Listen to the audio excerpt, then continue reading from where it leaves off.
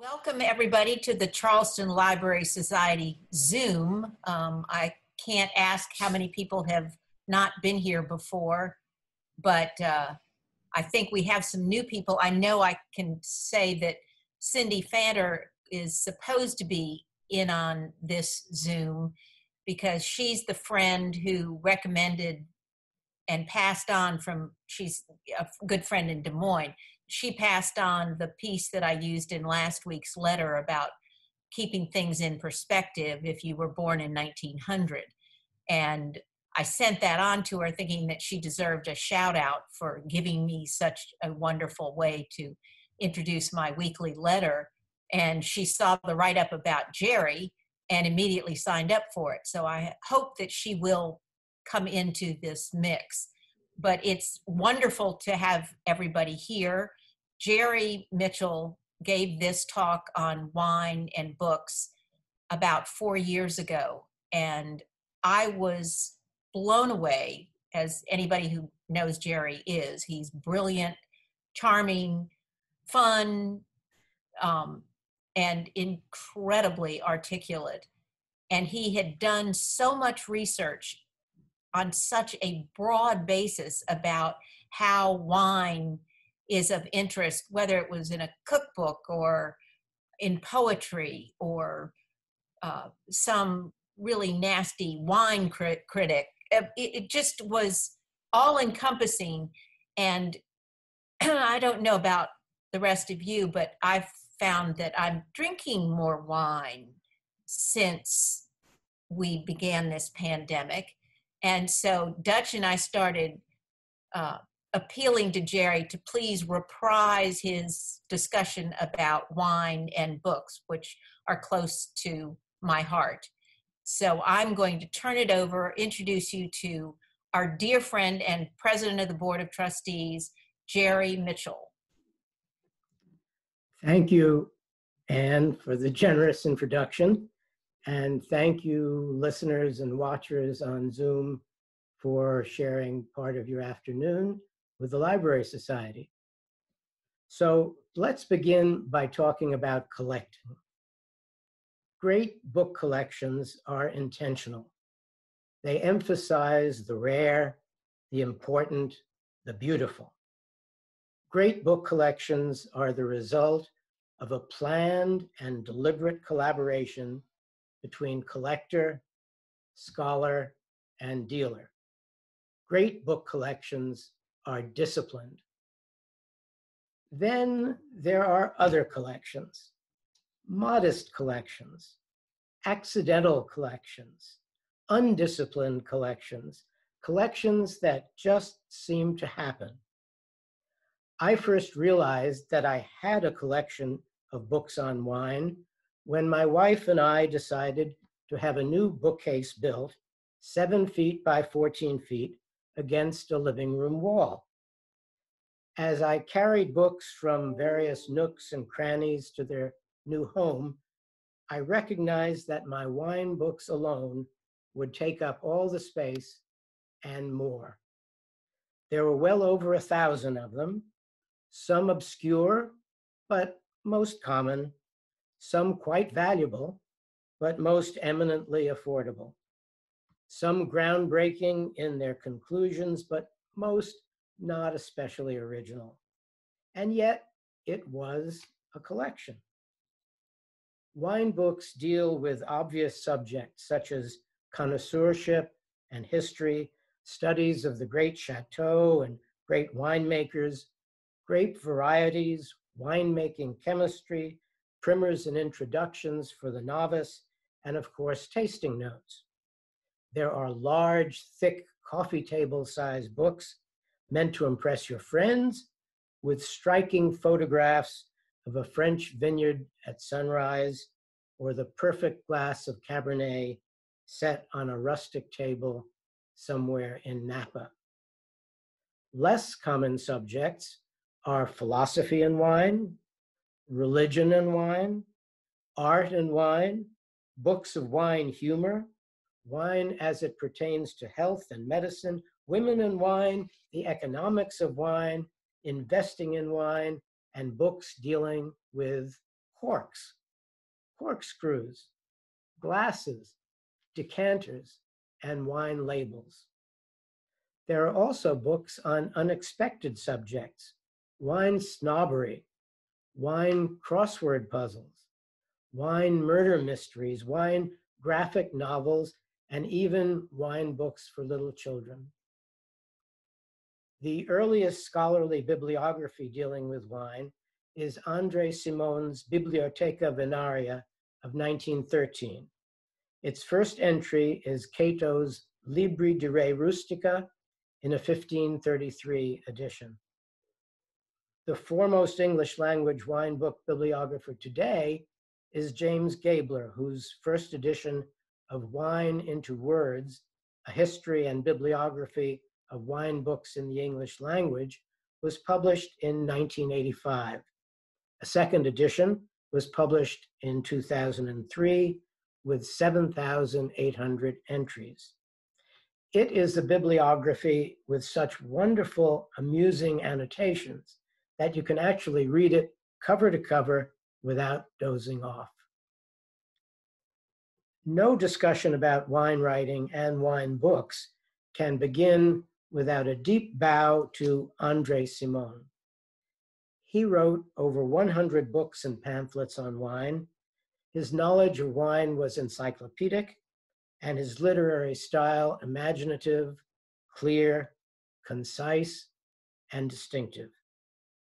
His first book, The History of the Champagne Trade in England, was privately printed in 1905, and his last, In the Twilight, was published in 1969.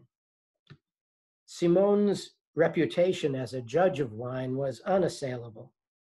A story is told of him, probably dating to the 1930s, in which a group of wine merchants decided to test his tasting capacity. He was given a succession of glasses of different wines, and he was asked to say, literally blindfolded, what each wine was. He sampled each one in turn, and after a moment's reflection, he named the exact wine and the exact vintage. Finally, his host offered him, still blindfolded, a glass of water. This gave him pause. He rolled it round the glass, sniffed, and tasted. At length, he gave his verdict. "I don't know what it is," he said. "I doubt if I ever tasted it before.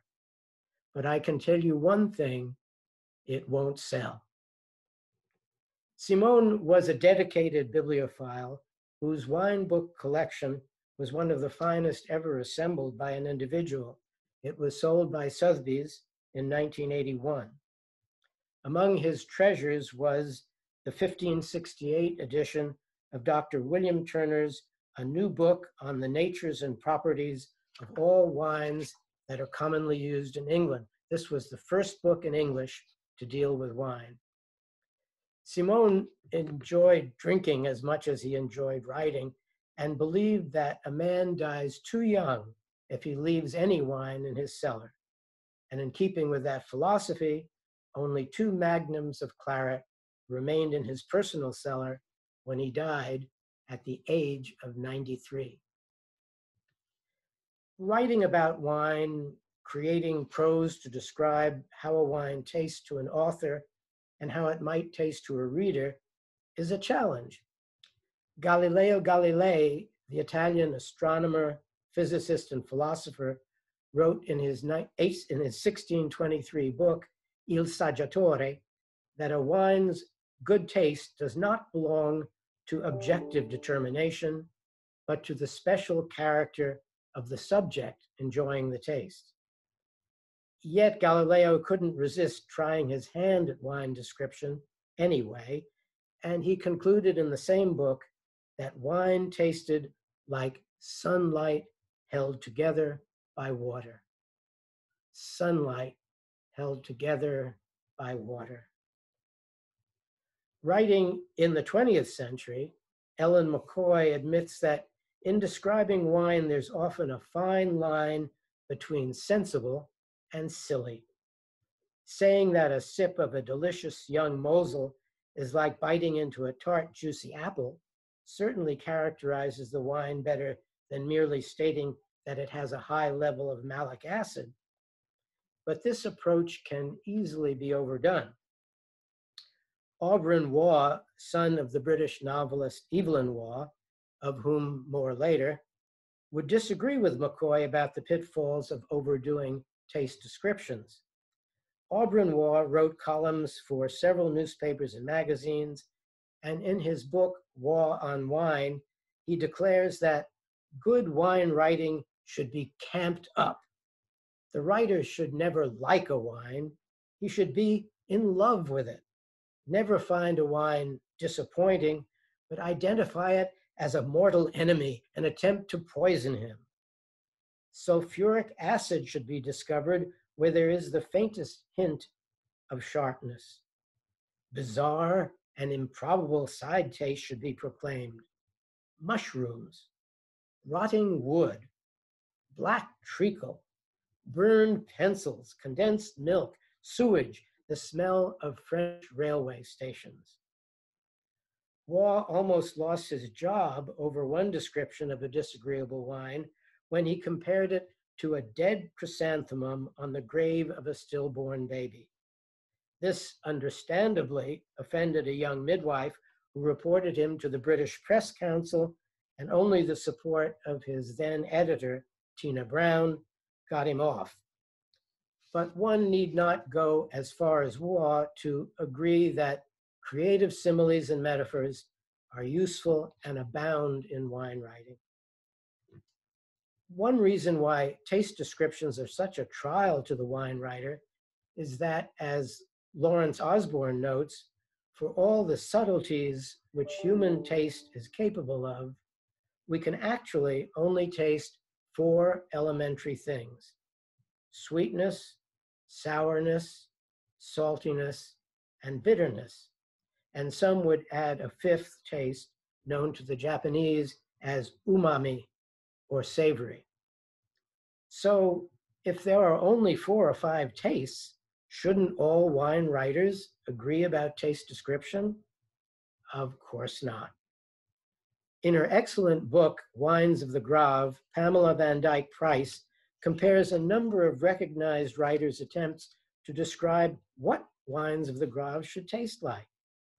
Here are some of them. H. Warner Allen declares that Grave have a certain austere majesty in their finesse, but lack an indefinable delicacy of charm. Alexis Lachine sees body, a distinct character of earthiness. Jancis Robinson finds them stony and sandy. Michael Broadbent is reminded of butter and lanolin.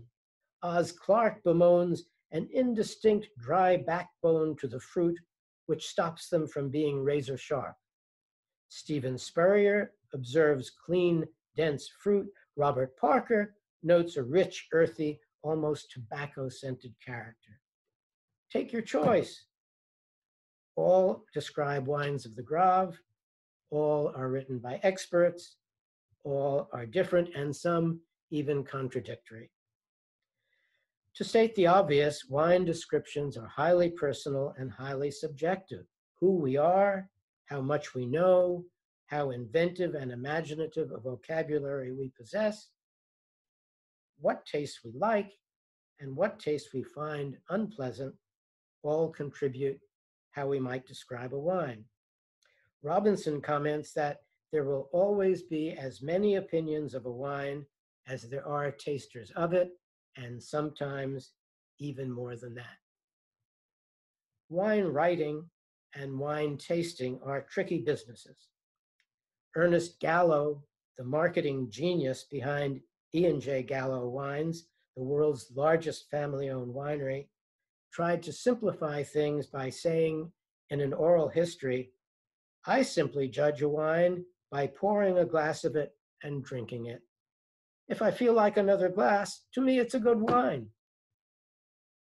As to the challenges of identifying the origins of a particular wine, it is worth repeating the old story about an unnamed wine expert who was asked when he last mistook a Bordeaux for a Burgundy. "Oh," he replies, "not since lunch." Robert M. Parker, Jr., creator of the newsletter The Wine Advocate and the author of some 14 books about wine, deserves more than passing mention in any talk on contemporary wine reading and wine writing. He is the promulgator of the 100-point wine rating system. If a wine gets a 90+ score from the newsletter, increased sales are sure to follow, and a 98 or 99 could secure a vineyard's reputation for years to come. Parker's biographer notes that to his fans, he is a combination of Julia Child and Ralph Nader, and to his enemies, a self-appointed wine judge bent on reducing the deep, complex meaning of wine to a 2-digit number. Parker, whose nose is insured for over $1 million and who has reportedly tasted 150 wines at a single go, has a preference for big, rich, high alcohol wines and an equally exaggerated writing style that leans heavily on exclamation points and grand pronouncements. Wines that he likes are invariably described as opulent, chewy, ripe, viscous, big, and breathtaking. Parker's vocabulary and his preference for so-called big wines has led one critic, Kermit Lynch, to remark that rejecting a wine because it is not big enough is like rejecting a book because it's not long enough, or a piece of music because it's not loud enough. Eric Asimov, in his book, How to Love Wine, joins the anti-numerical rating crowd, arguing that short of detecting whether a wine is spoiled or not, wine tasting does not lend itself to dispassionate evaluation. Ratings create the illusion of certainty where there is none. But back to Parker, his ability to taste and distinguish several dozen wines at a sitting leads to the question of whether the experience of a specialist writer who tastes in laboratory conditions and spits out what he is tasting is at all relevant to the experience of an amateur reader who, at a convivial dinner with agreeable company and soft candlelight, drinks 1 glass of wine, or perhaps 2 or 3, or dare I say it, 4, and swallows it. Wine, after all, does contain alcohol. It is intoxicating, and drinking it has an effect. Ah, yes, wine does contain alcohol, and drinking it has an effect. One is reminded of the memorable scene in Evelyn Waugh's great novel, Brideshead Revisited, in which the protagonists, Charles and Sebastian, explore Brideshead Castle's wine cellar. Permit me to read the passage. Sebastian had found a book on wine tasting, and we followed it in detail. We warmed the glass slightly at a candle, filled 1/3 of it, swirled the wine round, nursed it in our hands, held it over the light, breathed it, sipped it, filled our mouths with it, and rolled it over the tongue, ringing it on the palate like a coin on a counter, tilted our heads back, and let it trickle down the throat. Then we talked of it and nibbled Bath Oliver biscuits and passed on to another wine, then back to the first, then to another, until all were in circulation and the order of the glasses got confused and we fell over which was which, and we passed the glasses to and fro between us. And there were 6 glasses, some of the mixed wines in them, which we had filled from the wrong bottle, till we were obliged to start all over again with clean glasses, and the bottles were empty, and our praise of the wines became wilder and more exotic. It is a shy wine, like a gazelle, like a leprechaun, like a flute by still water, like a prophet in a cave, like the last unicorn. If I were asked about preferences in modern wine writing, I would cite the late Cyril Ray and the very much living Jay McInerney as the most fun to read, Hugh Johnson and Jancis Robinson as the most complete, knowledgeable, and literate, and Michael Broadbent and the American writers Dorothy Gator and John Brecker, husband and wife, as the most useful. Cyril Ray was a journalist for the Manchester Guardian and then the London Times.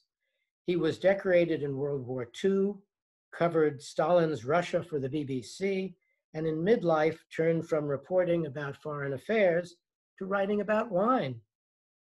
He wrote books about cognac and Italian wines, Chateau Lafite and Bollinger Champagne, but most importantly, he was responsible for the Complete Imbiber series of books, which ran to 16 volumes and contained essays, stories, and humorous asides about wine, food, and the good life. A typical number of the Complete Imbiber might contain contributions from writers as varied as Anton Chekhov, G.K. Chesterton, Isaac Dinesen, Iris Murdoch, John Mortimer, and of course, Cyril Ray himself. Ray's goal in writing about wine was to please, not to pontificate, and he usually succeeded. He was a socialist who sent his son to Eton, a connoisseur of fine wines who liked nothing better than a glass of Guinness, a loather of warmongering with a passion for regimental histories. Perhaps this bundle of contradictions made him the witty, engaging wine writer and discerning editor that he was. Jay McInerney, the author of the bestseller Bright Lights, Big City, is now the Town and Country magazine wine columnist, following a stint at the Wall Street Journal, and he's written 3 wine books. He sprinkles his writing with copious name-dropping and sly comments about the social scene and society's great, near great, and hangers-on. In describing the difference between Lafite Rothschild and Mouton Rothschild, he writes that Lafite is fragrant and ethereal, Mouton loud and flashy. Lafite is Leonardo to Mouton's Michelangelo. If they made clothes, Lafite would be Armani and Mouton Versace. Here's McInerney on Italy's Soave region. The view from the exit ramp of the autostrada is emblematic of the problem with Soave. The first thing you see through your windshield is a huge lime green warehouse with a bat wing roofline that looks like some sort of retro-futuristic vision from the animators of the Powerpuff Girls. They ought to post a caveat emptor sign beside the exit. He deems Soave to be the insipid white beverage of our ignorant youth and a reservoir of cheap mouthwash. McInerney's smirky chapter headings, such as Pinot Envy and Zin Went the Strings of My Heart, are examples of the sort of bad college humor that still makes you chuckle. One may differ with McInerney's taste, I do, but he's a good writer and his books are fun to read. McInerney traces his own interest in wine to Ernest Hemingway. He writes that it all began with Hemingway, as so many things do, specifically with The Sun Also Rises, because part of what McInerney carried away from that book in his youth was the sense that drinking wine was elegant and meaningful and sophisticated. Wine is one of the most civilized things in the world, Hemingway wrote in Death in the Afternoon, and one of the natural things of the world that has been brought to the greatest perfection, and it offers a greater range for enjoyment and appreciation than possibly any purely sensory thing. Not Hemingway's greatest prose, perhaps, but it impressed McInerney at the time. Hugh Johnson, who has written 28 books on wine, and Jancis Robinson, who has 23 to her credit, including the essential Oxford Companion to Wine, write elegantly and with authority on all aspects of the beverage. Both have received every award and won every prize offered for wine writing. Robinson's Tasting Pleasures, Confessions of a Wine Lover, written in 1997, is a charming autobiography that illustrates her belief that the whole point of wine is to give pleasure, as much of it to as many people as possible. I agree with that belief and with Robinson's strongly held concern that contemporary wine writers, particularly some Americans, have become too serious, too exacting, too professional. The old-timers, like the British writer John Arlott, who is as well known for his commentary on cricket as for his books on wine, and Derek Cooper, whose taste ran more to whiskey than to wine, these old-timers may have been short on enological science, but they made up for it with delightful, engaging style. Hugh Johnson's A Life Uncorked, published in 2005, is similarly autobiographical, advancing Johnson's view that wine is more than a drink, and that its characteristics link it directly to memory, topography, and the places where we consume it. Johnson's The World Atlas of Wine, a landmark study of the geography of wine, contains some 143 full-color maps and took him 8 years to write. Johnson likes to describe wines in musical terms, observing harmony or discord, how a wine starts, develops, lingers, and finishes, how it has volume and internal balance, how it organizes its energy, how it carries a message. Johnson is a bit of an anti-Parker, arguing that judgments based on decibels and volume alone run the risk of mistaking loudness for quality. He would no more give wines a numerical rating than he would rate, say, La Boheme an 87 and Don Giovanni a 99. Gator and Brecker, like McInerney, used to write for the Wall Street Journal, but they left that paper, and I miss their homespun approach. I like them because their columns and 3 books are about wines you can actually buy at prices you can actually afford, not cult wines that never leave California, French garagiste limited releases, or Bordeaux from the age of Thomas Jefferson. And they rarely obsess about vintages, basically arguing that, hey, if you like Geyser Peak Sauvignon Blanc 2016, you'll probably like the 2017 and the 2018 as well. If Gator and Brecker are useful because they write about wines we can all buy and drink, Michael Broadbent's books are useful because he describes truly spectacular wines which we may never be able to try. Broadbent spent a quarter of a century at Christie's as a fine wine auctioneer, and his massive published collection of tasting notes testify to his endless curiosity about wine. If, for instance, we wonder what a 1928 Chateau Latour might taste like, Broadbent is our man.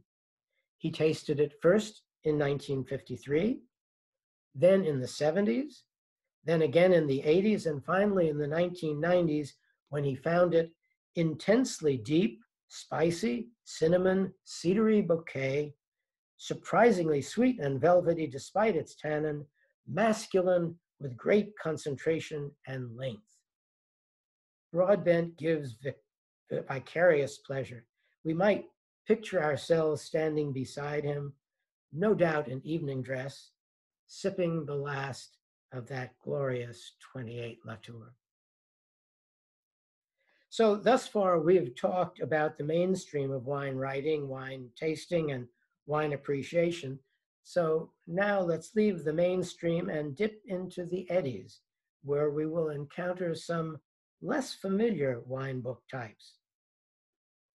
Harry Ayres has been called one of the most eloquent representatives of the worldwide slow movement, which seeks to encourage the thoughtful, slow enjoyment and profound pleasures and values that make life worth living.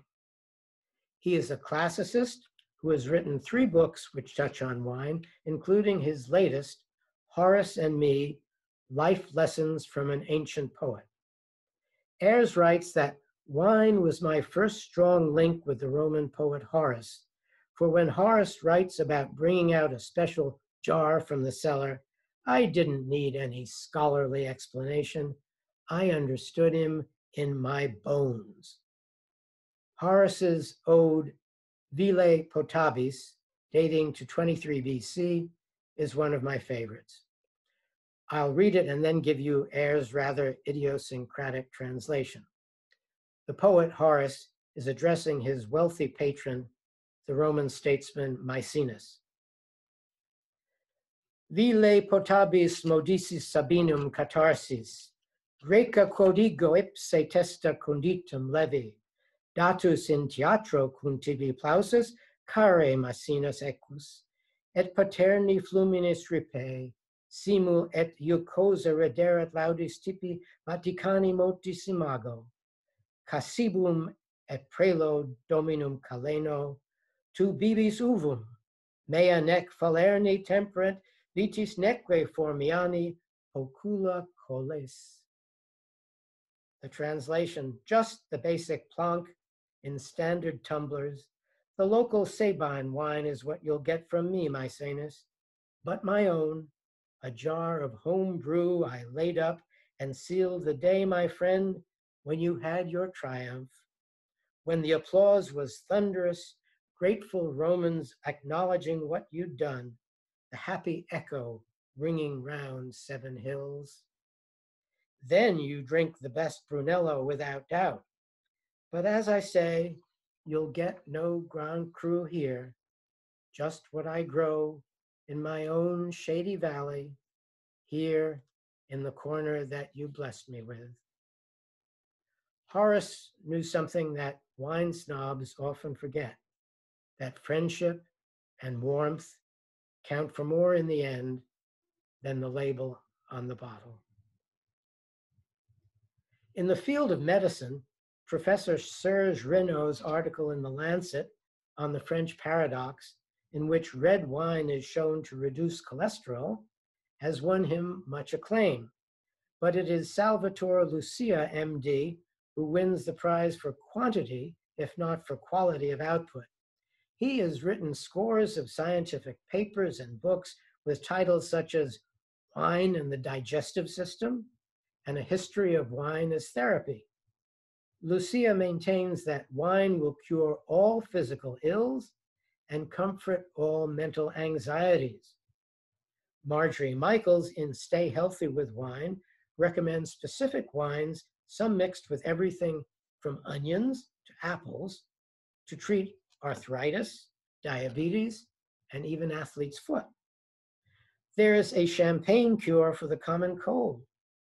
2 self-proclaimed prominent California physicians, David Witten and Martin Lipp, share their research findings in a book titled To Your Health, that no other food or beverage has ever been found to be more effective than wine in extending longevity. Ted Goldfinger, board certified in cardiology and internal medicine, points out in his books that wine drinking is not associated with weight gain and that wine drinkers are leaner than the general populace. Roger Corder in The Red Wine Diet argues that wine drinkers are less prone to heart disease and dementia than non-wine drinkers. And Gene Ford, another writer on the medicinal benefits of wine, cites multiple peer-reviewed papers to buttress his claim that wine intake among the elderly improves both continence and cognitive performance. something, of course, that members of the Charleston Library Society have known for 272 years. Perhaps, and only perhaps, an investigator in some obscure laboratory will soon discover that COVID-19 too can be cured by wine. But my fear is that wine will then disappear from market shelves as quickly as toilet paper and hand sanitizer. In 1974, Eunice Freed, in her book, What Every Woman Should Know About Wine, complained that wine was still a man's game.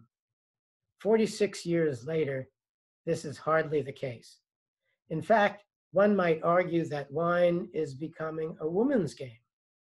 Women are vineyard owners, growers, winemakers, wine writers, enologists, sommeliers, merchants, tasters, drinkers, yes, wine book collectors. If I were to read the names of just some of the women prominent in the world of wine, it might sound something like this: Balbo, Barrett, Belair, Bees, Leroy, Brown, Cahill, Cullen, Curran, Druin, Edwards, Fallet, Formeau, Gallo, G, Gallo, S, Hanley, Hunter, Long, Meunier, Lapostole, de Bornay, Benzolopoulos, Meredith, Miyamura, Moschetti, Nichols, Nicholson, Noble, Ostrov, Price, Putnam, Ricard, Robinson A, Robinson J, Roth, Charles Broco, Severini, Spillat, Sutcliffe, Turley, Unserman, Villers, and Zola. And this selective list does not include women who have written personal memoirs or romances, such as Louisa Thomas Hargrave, whose book, The Vineyard, was called A Tale of True Grit, Psychological and Physical by Hugh Johnson, and Linda Kaplan, whose book, My First Crush, is a candid account of her trials and tribulations and attempts to learn not only about wine, but about life. Feminist studies such as Deborah Brenner's Women of the Vine and Anne Mantasar's Women of Wine address women's roles in the wine world without resorting to tiresome gender stereotypes. Another burgeoning category of wine books is wine humor and wine one-liners and wine bon mots. Let's begin with Napoleon, who said, "In victory, you deserve champagne. In defeat, you need it." There is the W.C. Fields favorite, "What contemptible scoundrel stole the cork from my lunch?" And Michael Broadbent's honest comment on blind tasting, "A sight of the label is worth 50 years' experience." Art Buchwald, late of the Washington Post, wrote, "I like champagne because it always tastes as though my foot's asleep." While 007, Ian Fleming's James Bond, proclaims in Goldfinger, "My dear girl, there are some things that just aren't done, such as drinking Dom Perignon 53 above the temperature of 38 degrees Fahrenheit." One of my own favorite one-liners is Julia Child's response to the interviewer's question, "What is your favorite wine?" Without so much as a pause, Julia replied, "Gin." Then, of course, we have Lord Byron, who wrote, "'Tis a pity wine should be so deleterious, for tea and coffee leave us much more serious."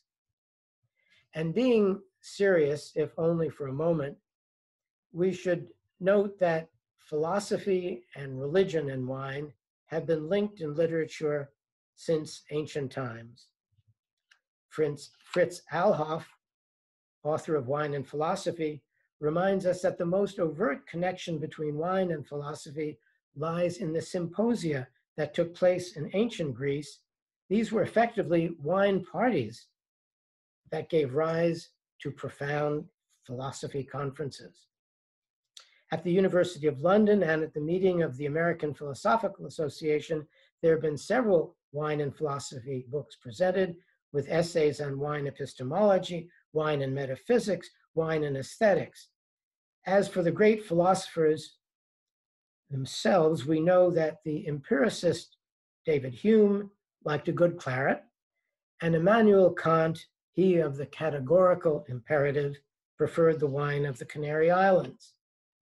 Of the many books on wine and religion, Most cite the Sabbath meal in Judaism and the Christian Eucharist as illustrations of how fully the subtle pleasures of wine drinking are associated with the urge to find union with God.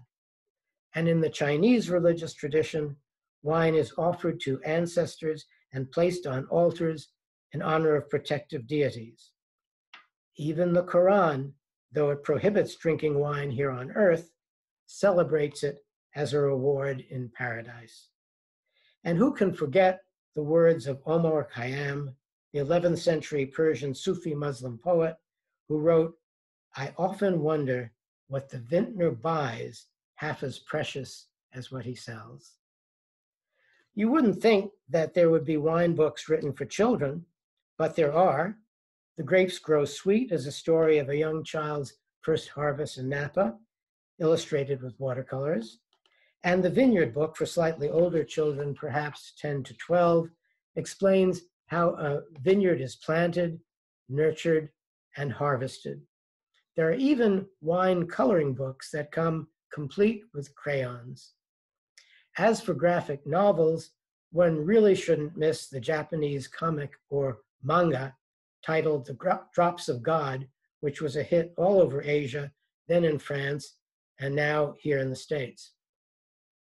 The story is well constructed, the drawings are clear, and the wine facts are accurate. There are 5 volumes in this series which educate as well as amuse the reader as the 2 protagonists, super tasters both, compete to identify 12 extraordinary wines.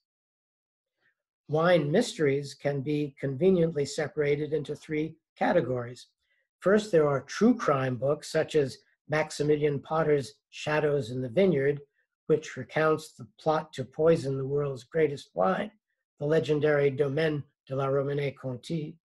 Another equally compelling true crime book is Benjamin Wallace's The Billionaire's Vinegar, the tale of an elaborate and successful wine con game involving one of the Koch brothers and a flamboyant German connoisseur.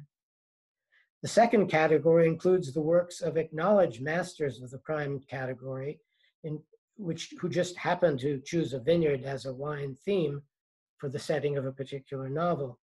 Georges Simenon's Maigret and the Wine Merchant and Michael Dibdin's Aurelio Zen mystery, A Long Finish, are 2 good examples of books in which wine is part of the plot, but not critical to the solving of a crime. Third, there are books in which wine is central and in which there are pages and pages of wine lore and description, in addition to the obligatory 3 or 4 corpses. Michelle Scott's Murder Uncorked and David Osborne's Murder in the Napa Valley serve as examples here. Most murders in wine mysteries are committed the usual way. The unfortunate victim is shot, stabbed, or poisoned. But the more creative authors do better than that, opting for beatings with barrel staves, usually French oak, or a hit and run with a vineyard tractor or a small fruit truck. In Murder Uncorked, the heroine, Nikki Sands, is searching for the winemaker at a California vineyard when she stumbles into some bushes. There was the body of a man with thick grapevines pulled tautly around his neck, his brown eyes bulging out of his purplish face. Paula Carter's Red Wine Goes with Murder has the sleuth find the corpse in a vat of Côte d'Rône, while Ellen Crosby, the author of several wine mysteries, prefers a vat of Merlot, in both cases leading the reader to wonder whether the victim was drowned or asphyxiated or dispatched even before he was dumped into the vat. Prize for the most gruesome murder goes to David Osborne for placing the body in a stemmer crusher. It took a moment for this to register, Osborne writes in the voice of his sleuth. It took a moment for me to remember the powerful Archimedean screw at the bottom of the big steel hopper. I'd stood and watched it chew ruthlessly into bunches of grapes, tearing leaves and stalks away as it forced them through the small aperture into the grinding mechanism, which would smash and pulp them into juice. I thought of Hester in the same machine, caught by the screw, and I suddenly felt sick. Some authors include recipes and wine pairings along with their mystery stories, but after reading about the stemmer crusher, most readers will have lost their appetites. So, is it possible to find a common theme in the variety of wine books which we have explored? And what of the subjects we have left untouched, such as wine merchandising, miniature wine books, and books on cheap wine, scratch and sniff wine books, and books on wine cellars?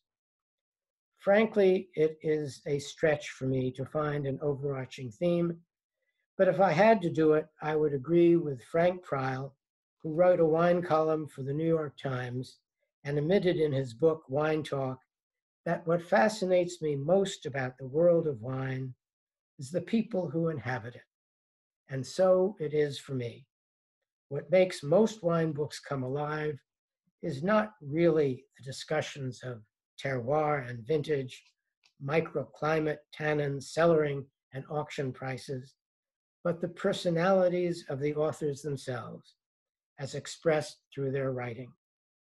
And all these personalities, in their glorious eccentricities, are encapsulated in the volumes on the shelves of this wine book collector's library, a library that, in the final analysis, may prove to be not so accidental at all.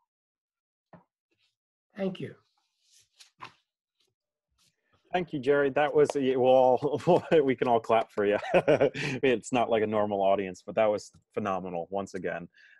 Just like some good wine, it ages well, if you will.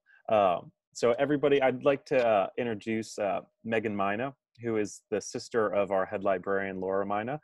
She's a sommelier with 20 plus years experience in the restaurant world. And her most current title is the wine captain or the sommelier at Zero George. So Megan has some interesting questions that she'll be having a conversation with Jerry with for the next couple minutes. So let's pass it over to Megan. Hello. Thank you for the introduction. So I know we don't have too much time, but I do have a couple of, forgive me, but maybe obvious questions that I'd like to start off with, if I may. And the first one being, do you collect any other book genres? I mean, obviously we've heard so much about your wine library. Do you have any other collections in your library? I do. I have some author collections, some modern authors such as Lawrence Durrell, who wrote the Alexandria Quartet, Paul Bowles, who wrote a number of books about North Africa. And then I have some older collections which are more collectible for the volumes themselves rather than for the contents. It's the typography and the binding that are more important in those books than the actual contents. And those are books published by the Aldine Press and by the Elsevier Press. Aldine Press is 16th century Italy, and Elsevier Press is 17th century Holland. Wow, that's impressive. That sounds maybe a little less accidental than your wine collection. Yes, that's probably true. So with that being said, do you have any other collections? Perhaps music, wine? I do have other book collections, and I have some odd collections of objects. And wine I have collected, but I don't have the proper cellaring for it right now. So my wine collection has probably seen its day. I've suffered the same in some of mine, but I think a collection can just be a shelf in your refrigerator when it comes to wine. Good for you. I agree. So as far as your wine cellar, whatever that may be, do you feel like that emulates your collection of wine reading at all? Is it a little bit of everything like you have on the shelves, or do you feel like it focuses a little more in a region or variety or country? Uh, right now, it's quite varied, but there was a time when I was very concentrated on first growth Bordeaux, and then I was interested in wines from a vineyard in California called Chalone, Hmm. and that took me in several different directions. But right now, I would say catch as catch can, wherever the taste takes me. Love that. So I guess as we're quarantining, this might change a little bit, but I'm curious what your go-to wine is for if you're gonna open up a bottle for some guests or sit down to dinner with a table of friends. Do you have any old standbys, or what do you typically pick out? Well, that's a great question. I would say it depends very much on the guest, and of course, what one is serving. But I think the great French wines, first growth Bordeaux's, can't be touched. They are my favorites. But I would only bring them out for very special occasions. The food has to be right, the people have to be right, and my pocketbook has to be able to afford replacing them once they're consumed. But I would say that a number of the wines from the Chalone vineyards are among my favorites. I would rank them highly. They're Uh, Pinot Noirs, right? And some Chardonnays that they do. Oh, yes. delicious. And how about if it's just you and your wife, or even you solo? Do you treat yourselves from time to time, or what does that typically look like? Well, a good question. I would say that it depends on how much time we have. I confess that sometimes our meals are a little hurried, and I wouldn't want to waste a very good wine on a hurried meal. But I would say, nothing special. Whatever we have at hand. I'm Yeah, I pretty think Catholic in my taste in that regard. whatever is just in the first row, right? Yes, that's right. And it Um, also depends on the cellar. I don't have a cellar here in South Carolina.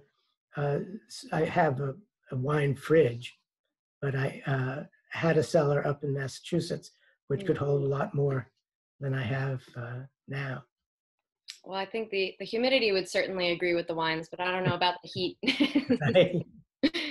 um, so a question that I'm most curious about is if you know, regardless of uh, alive or dead, do you, if you could share a bottle with anyone, any author in your collection, who would it be, and what would you drink? What a wonderful question. What a wonderful question. I would say that probably Evelyn Waugh Mm. whose main opus is not wine writing at all, though his brother was a wine critic. But Evelyn Waugh would be the person I'd most like to share a bottle with. And in Brideshead Revisited, there is a wonderful passage of wine drinking, which I would say is my favorite. I don't know if that answers the question, but Would you do you see it being maybe a first growth Bordeaux that you would? Is that someone you would open? I think so. Yes. I confess I'm probably more of a Bordeaux man than a Burgundy man, although I won't turn down a Burgundy either. But I've had a few chances to drink some great Bordeaux that are memorable. Yeah, I would be with you there. I mean, I'm very much a Burgundy person, but some of those best Bordeaux, it is as you described earlier, that just sort of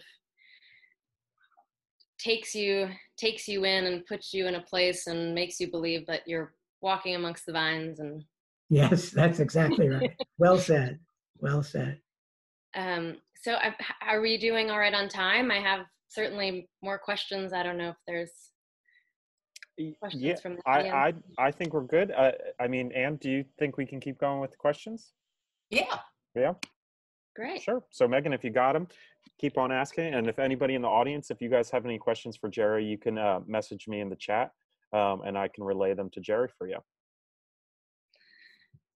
Well, I guess one of my biggest questions, and maybe this is more time than we have, but obviously your collection it's quite deep. Seems like ongoing for a while. Is wine something that you've just always been interested in, or what really inspired you what opened up this world for you? I think that it took place basically in Italy.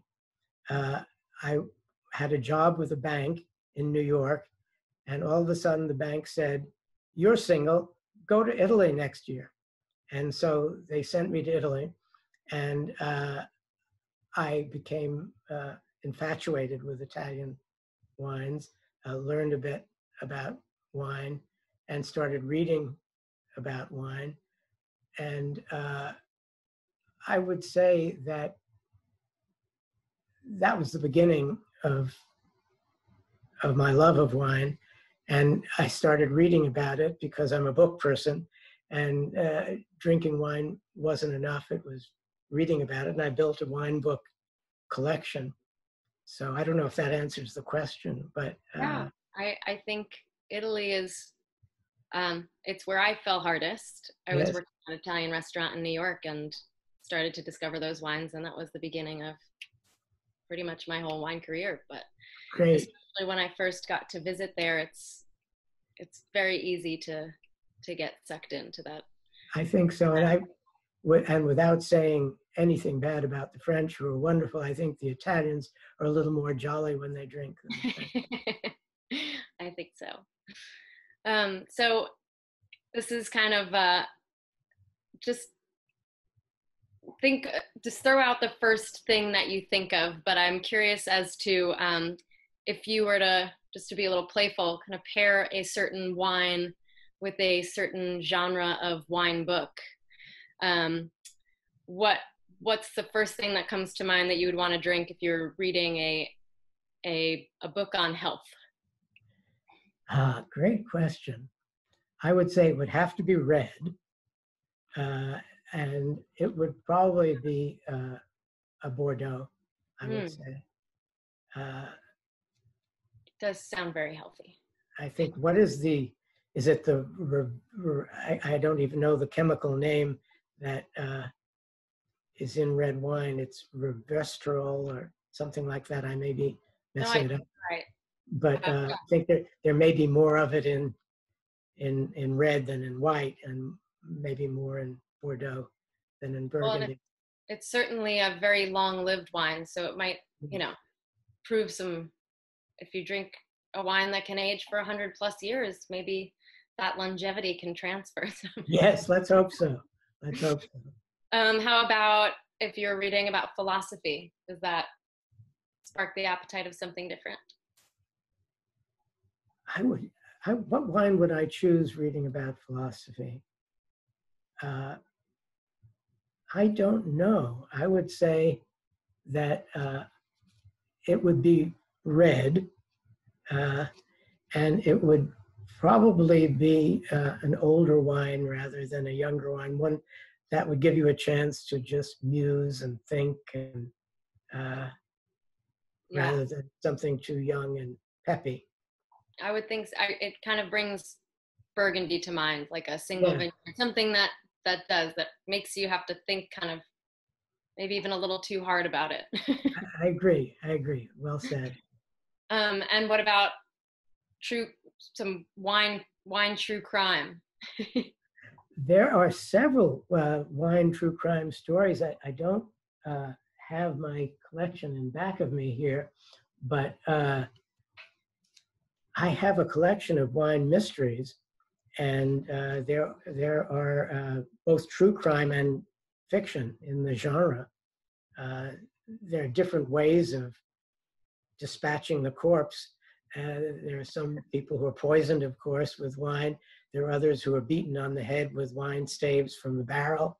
That's not very nice. And there was one who was drowned in a vat of wine. You don't know whether the person drowned or just expired because of the carbon dioxide. So wine murder mysteries can be pretty gruesome. So that might make you want to reach for the gin or the Yes, that's right. I agree. Oh, I love that. Well, I guess one other question. You obviously have Italy being a really important place for your love of wine. If you could go anywhere tomorrow without the fear of airline travel, is there a wine region that you would go to? That what would be your choice of any place in the world? Well, I think that, of course, the great first growth Bordeaux's are unassailable. And if one of the Rothschilds were to ask me into his living room, and I wouldn't say no, but I would probably go with a California wine, and maybe even surprisingly a white. Yeah. I mean, it's certainly starting to get pretty hot and humid out, so I feel yes, it's refreshing. It's refreshing. Yeah. Have you ever had a chance to meet any of the authors in your collection? I have met a couple of authors, not to have a long conversation with, but just to chat. And I found, as one often does, and I hope I'm not offending any authors, that authors write better than they talk. So sometimes I found that the meeting of an author whose wine books I loved was not quite as good as the writing, but I will still try.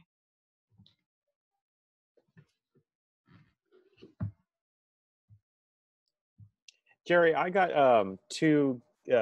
There's two main. A lot of questions just flooded in, actually. So you've intrigued a lot of people in this this Zoom lecture. But a few people are asking if you would be able to supply the list of books that we would be able to send out from the speech, because you mentioned so many. A lot of people are interested about kind of doing their further reading and researching. So maybe that's something afterwards you and we can talk, and I'll be able to email that out to everybody who was in attendance. And I think this is the perfect probably ending question for a great hour lecture. Your friend Joe Thompson wants to know where do you buy your wine locally?